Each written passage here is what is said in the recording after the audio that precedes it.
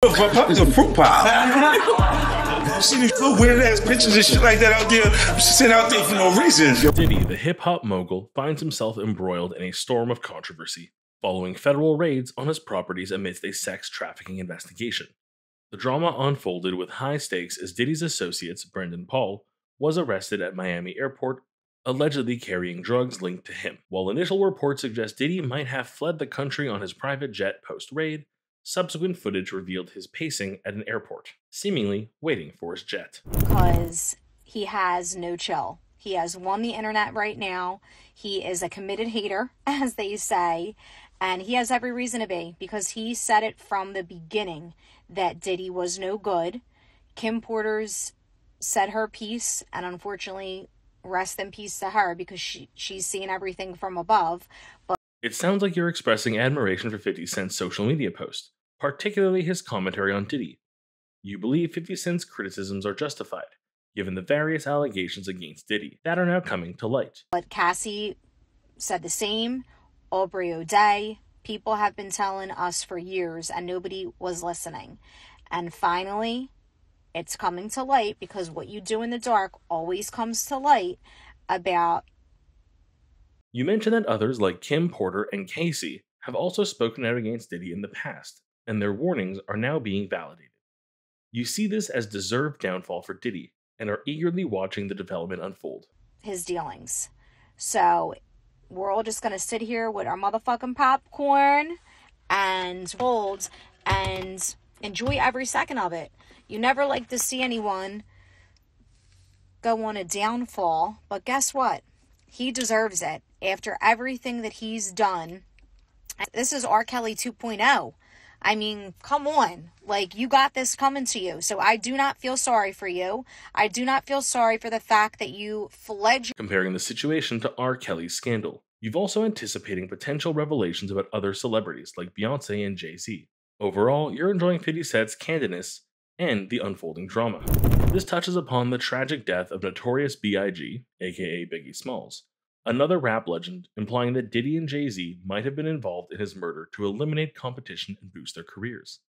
It presents testimony from individuals close to Biggie, including his former bodyguard, Uncle Ron, who claims Diddy offered him money to orchestrate Biggie's murder. And Puffy wanted Biggie killed. Bottom line.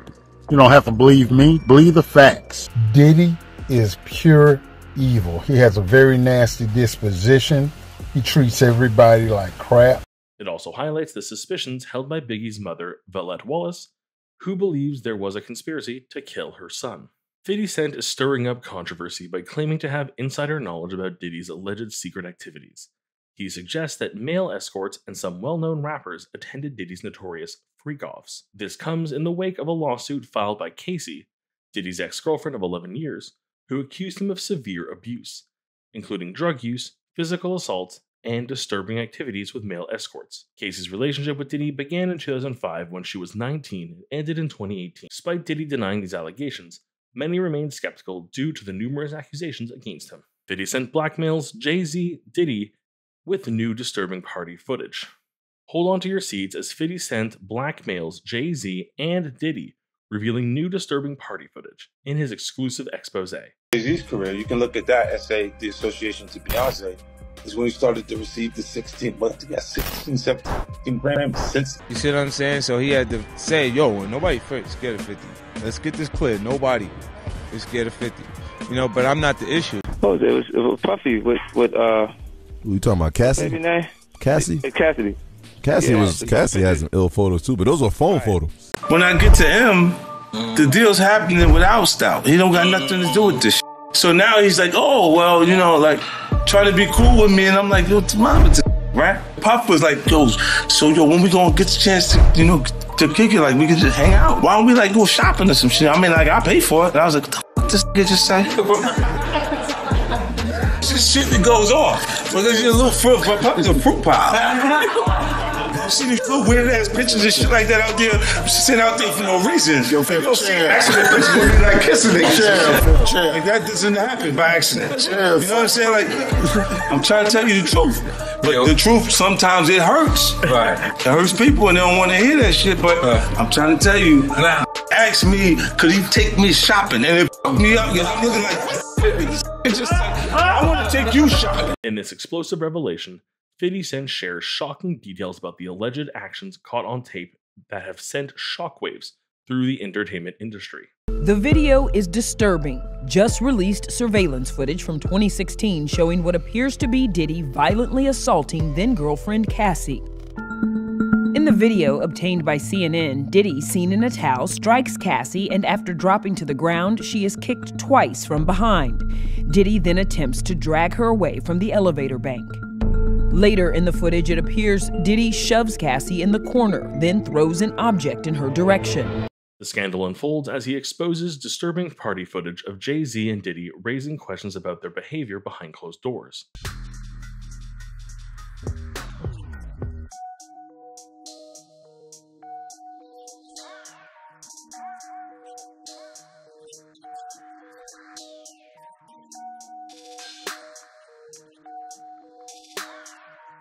Join us for the latest celebrity gossip and scandals as 50 Cent dishes on the unsettling truth about the exclusive footage, delivering an unfiltered account that will have you questioning the dynamics within the entertainment world.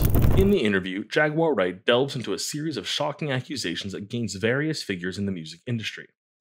She implicates Clive Davis, alleging he manipulated and controlled artists like Whitney Houston and her daughter, Bobby Christina, exerting undue influence over their careers and personal lives. You know, what I will say is this. When you're the kind of manager that would pay your client to be quiet about it, to save a tour, and then nuke their career, tell everyone that they're crazy, and ostracize them because they disagreed with being quiet about it. When you're that kind of person that employs the same group of dealers that you've been working with for the past 25 years, and out of nowhere, people just keep dying of overdoses. You know, it kind of pisses me off that all of these artists have died from overdoses and nobody really bothered to take the time to look at the toxicology reports. He's a queen. Okay. Yeah. And there's nothing wrong with that. Most queens want to be black women. So he's like a yes type, like, yeah. On the low. Wright claims Davis may have orchestrated Whitney's demise to gain control over her estate. Clive took over managing Whitney. I mean, he had been a part of her life, damn near all her life. He had his post on that bloodline, yo. Heavy. See, all rock stars are drug addicts and alcoholics anyway, so why bother to do an extensive check? Easiest way to get rid of a difficult artist. And she accuses him of being involved in various unethical and criminal activities. I've been being followed for the past month and a half. By who?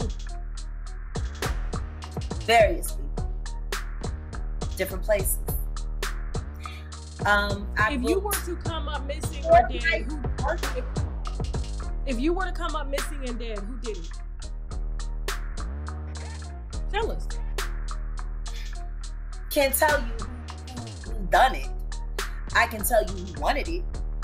This includes drug-related incidents and exploitation of artists. She also suggests connections between Davis and other prominent figures like Jay-Z and Diddy, hinting at a network of power and corruption within the music industry that she believes needs to be exposed. Federal agents raided Sean Diddy Combs' Los Angeles and Miami homes as part of a human trafficking investigation, coordinated out of the Southern District of New York. Law enforcement sources are telling ABC News that right now authorities are carrying out searches at properties associated with P. Diddy. This is all part of a federal investigation into human trafficking.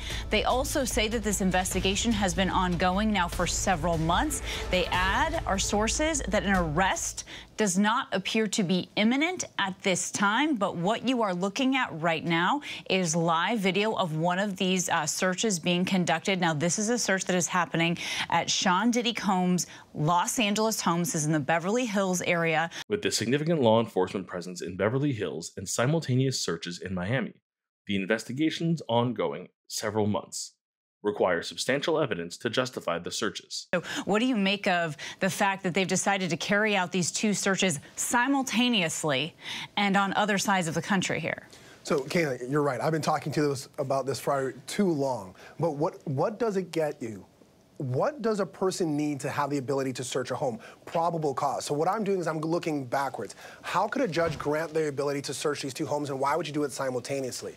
Probable cause being the belief, or at least having the quantity of information that a crime either did happen, is happening, or is going to happen. Former FBI agent Brad Garrett highlighted that such actions aim to uncover direct evidence of an alleged crime, while attorney Brian Buckmeyer noted that this makes a significant escalation, possibly indicating the start of a more extensive investigation. Since we don't know kind of what they're looking for, I can give you a list of what I think they're looking for, is that you have to have a crime scene search vehicle to go in with the various things you need to do to search. So, quickly, why were they able to go in there? To Brian's point, how did they convince a judge to go in there? You have to have a link directly to these two houses. In other words, do they have video of some of these acts that are being alleged in either location or both locations?